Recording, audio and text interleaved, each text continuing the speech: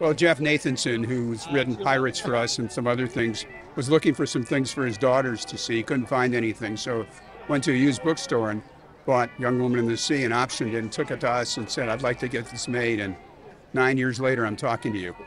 So thanks to Disney, we're here. Oh, he's great. He's a real visualist. He's an artist. He's a great storyteller, and he did Pirates with us, and he's did Kon-Tiki, so he's used to the water. It's great.